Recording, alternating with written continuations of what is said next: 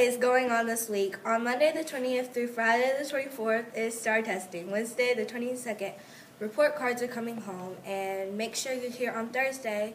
On 23rd, we'll be seeing James' band. On Friday the 24th will be a school trip. And that's all for this week. Talk to you next time. Bye. Go and do it for me. Now watch me whip. Kill it. Now watch me nay-nay. Okay. Now watch me whip.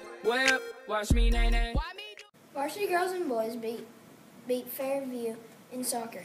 Varsity softball won their first area game versus Fayette. Track has had some cold meets this year. Spring sports will continue next week. Middle school baseball beat Fayette twice. Happy St. Patrick's Day. Signing out now. Roar Lions.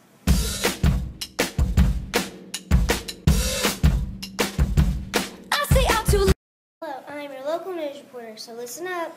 The annual Chitlin Dinner, the Chitlin Supper, is March the 17th in Arley, Alabama. At Meek High School, it is the 58th annual supper. Meek School invites everyone to attend. A lot of hard work by students and teachers going into the preparing of this dinner.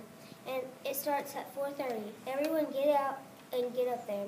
And that's all for your local news. You know what happiness is to you, 'cause I'm happy. Clap along if you feel like that's what you want to do. Good morning. Today is Friday, March 17th, 2017. Reporting live from the First Alert Weather Center at Hillville Elementary School. It looks like warmer weather is coming back. The weekly forecast is as follows.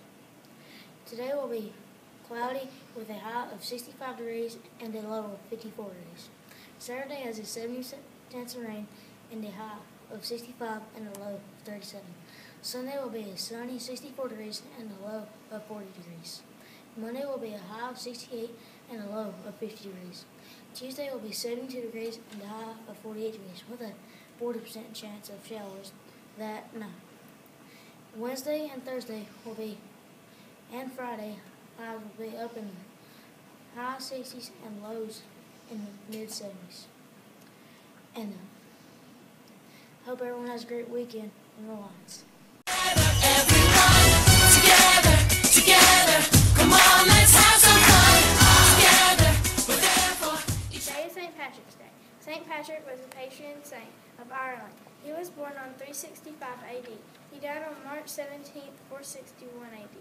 We wear green because St. Patrick revealers thought wearing green made one invisible to leprechauns and any type of fairy creatures.